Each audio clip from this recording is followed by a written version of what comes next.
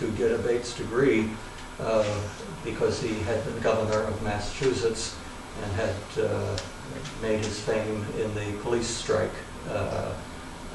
about that time. He is the second from the right here. This is President Chase. No, President Gray, who was being inaugurated as president at the same time that the degrees were being conferred on the students. His Governor Milliken of Maine, and then a couple professors here, and military aides to the respective governors, Milliken and Coolidge. They marched right in the procession, apparently, the academic procession.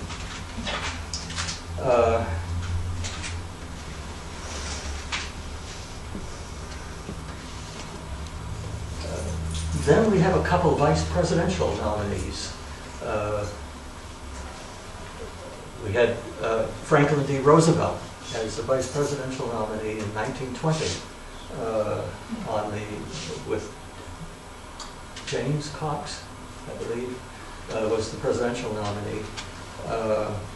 Actually, according to the newspaper, Mrs. Funk, who was another speaker, outshone Roosevelt with regard to her ability to speak and fire up the crowd.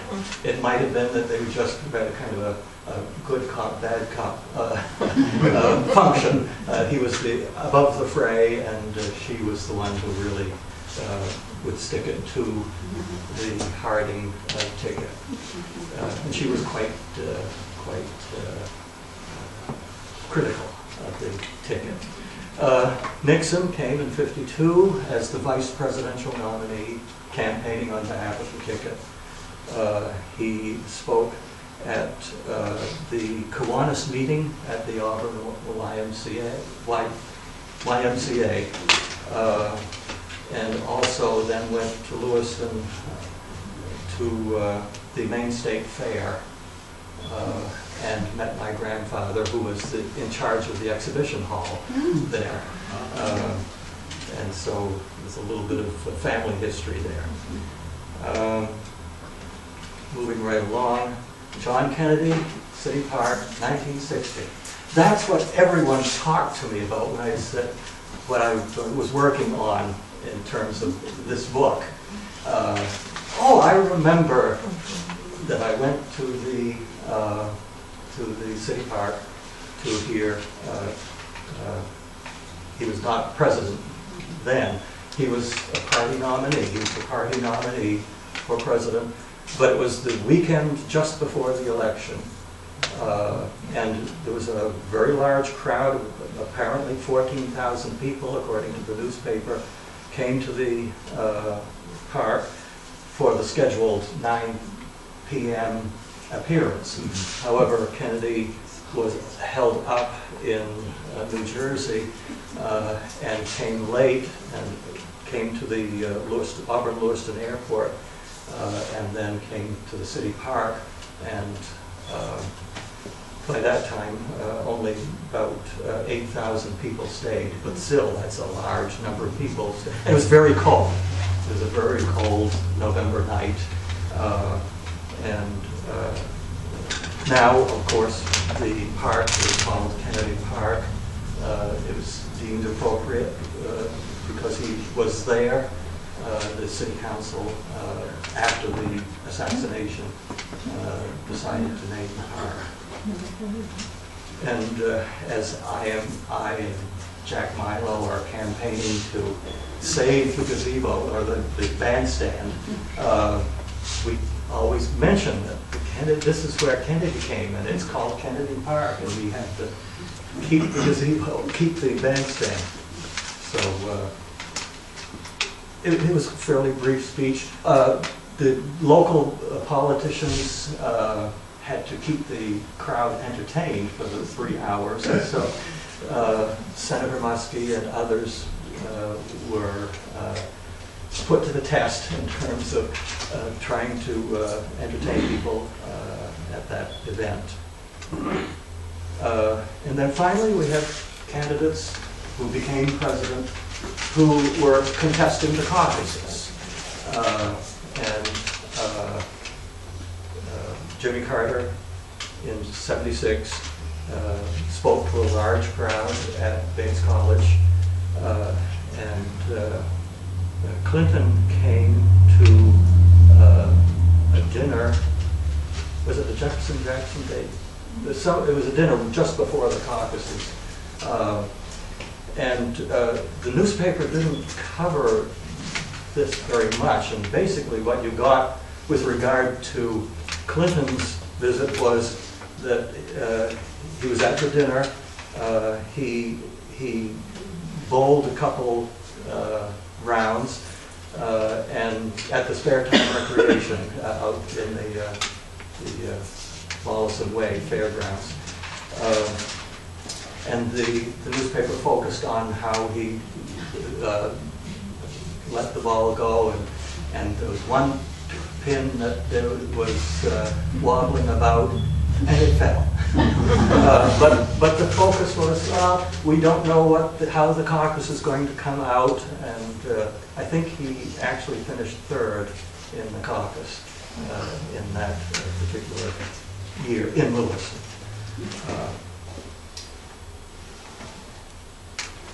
Okay, past presidents.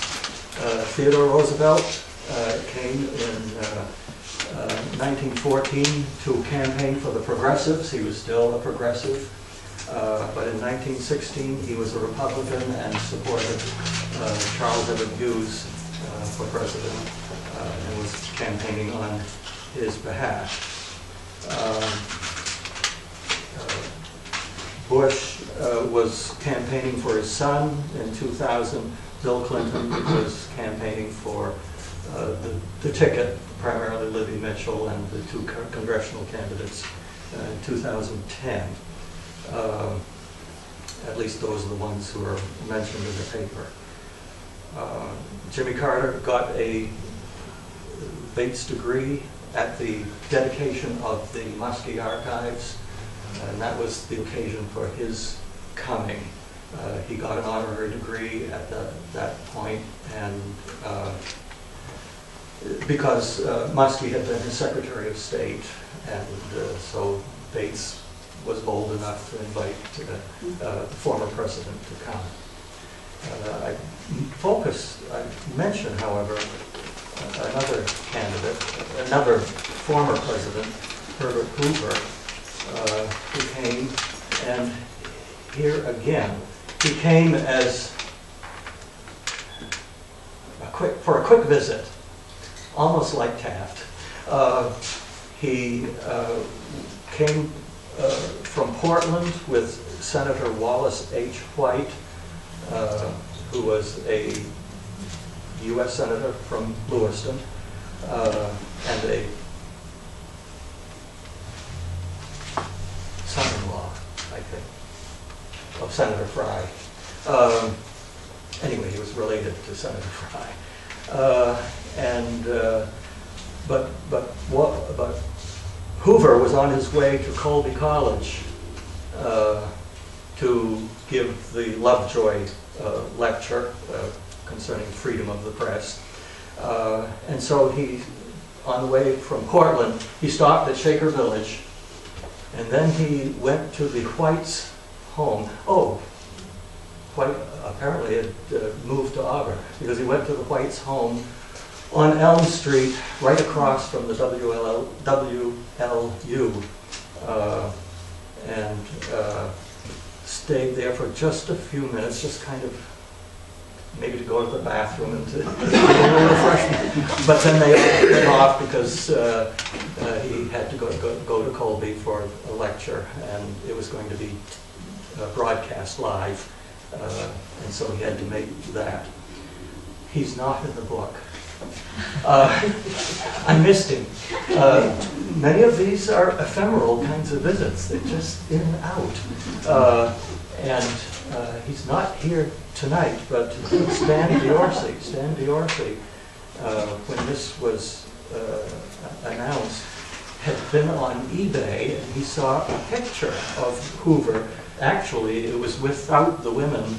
It was just this picture. I'm very certain it was this picture, but the women were cropped out. And they were selling it on eBay. And he said, "Sis, they were from Auburn, but what gives?" This Hoover was not listed in the newspaper article.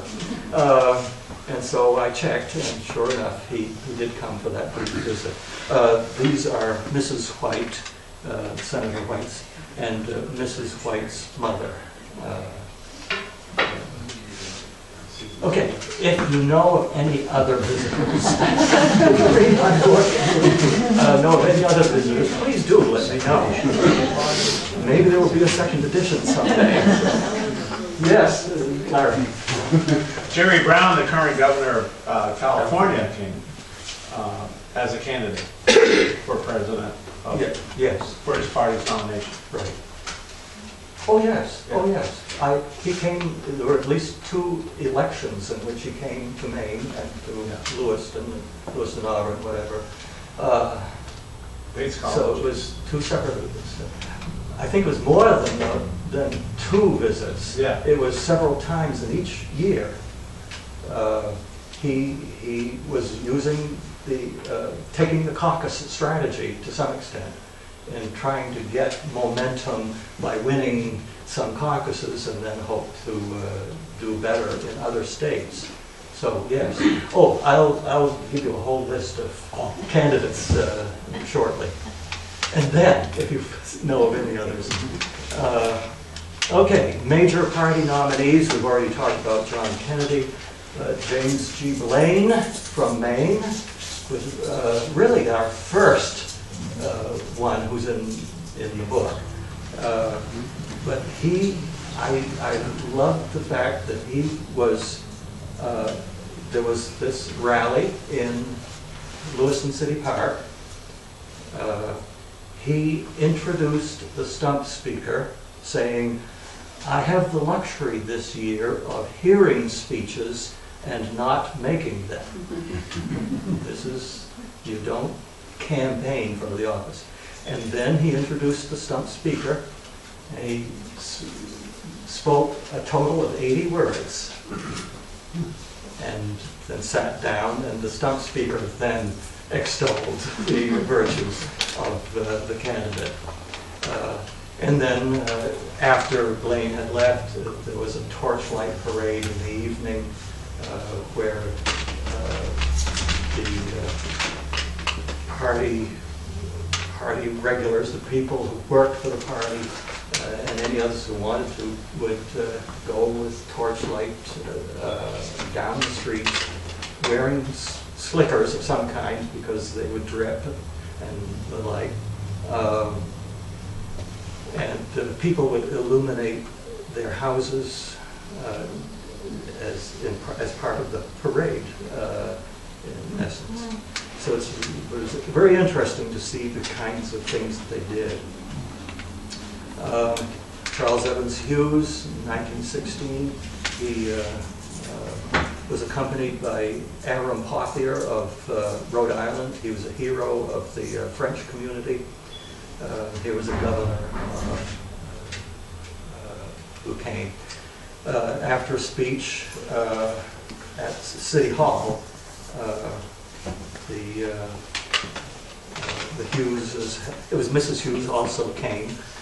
They then went into the DeWitt Hotel across from Lewiston City Hall and had a receiving line there. I need to rush a little long here.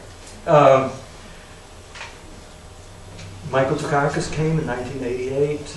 It was Parents' Weekend, so that there were many voters from throughout New England here, so this was deemed a nice place to visit.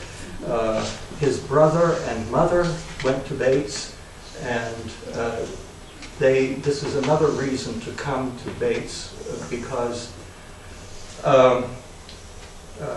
this gave him a chance to speak about his family, to try to offset the reputation for coldness that he had.